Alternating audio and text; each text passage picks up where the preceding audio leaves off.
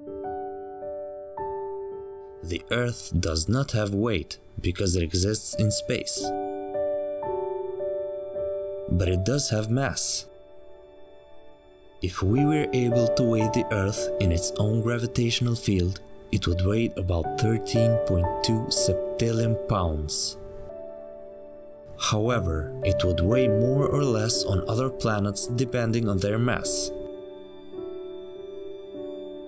But there's more. Our planet is gaining about 40,000 metric tons of mass each year from particles of dust and meteorites that impact the Earth and accumulate onto it.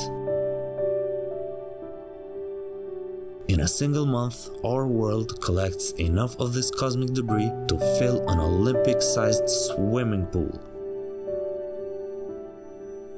But Earth is also losing mass.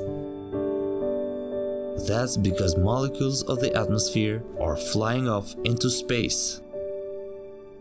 Gases such as hydrogen and helium are so light they escape from the atmosphere where the solar wind carries them away. Estimations show that the Earth is losing about 95,000 tons of mass in the form of gas every year.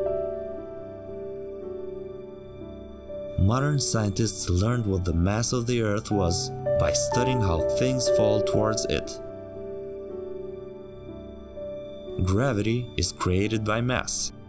Objects with more mass have more gravity.